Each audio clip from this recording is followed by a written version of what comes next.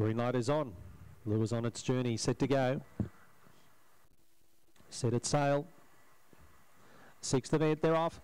And out smartly from 2 was Seaton Star tonight. Aeroplane Tipper shuffled back in the field, as 2 was Bell Perry Miss. Dr. Summer going forward and pushing up on the inside. Jonathan's Rose haunting his fourth. Third and fourth trying to get up on the inside. Aeroplane Tipper switched off their heels to start a run. Select All and Bell Perry Miss back with those. They turn. Seaton Star just led.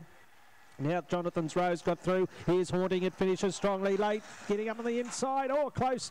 Nearly a dead heat. Haunting and Jonathan's Rose. A great finish now. In behind those Select All and also Aeroplane Tipper. Then came Seaton Star, Dr. Summer, Bell Perry Miss in 25.55.